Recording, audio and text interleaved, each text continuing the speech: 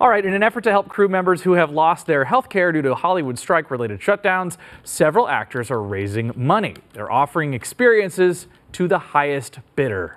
It's all part of the Union Solidarity Coalition's new eBay auction. You can bid on actor Adam Scott to walk your dog. You could bid to Zoom for 20 minutes with Sarah Silverman or get an autographed hat from Tom Waits. The experience already in the thousands, except if you want to hang out with two stars from the show Manifest. That's a relative steal at $500. All the money raised in the auctions will help thousands of union members from SAG and the WGA pay their bills. It is a nice idea. Maybe a little tone deaf.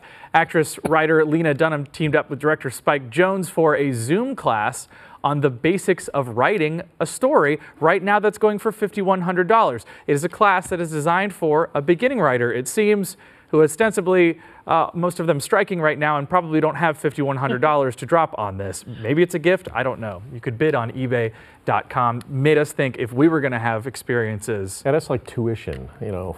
Yeah. Yeah, that's a lot of money. Who's walking the dog? Adam Scott. Okay. Actor Adam Scott. You need a dog walker. walker. Where's he from? You know, Stuff. Okay, yeah, I know that show Stuff. Is he handsome?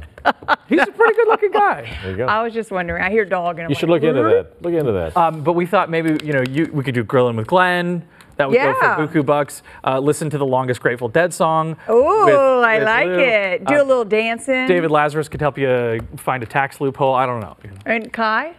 Yoga? Oh, gardening? Kai would just help you chill. Yeah.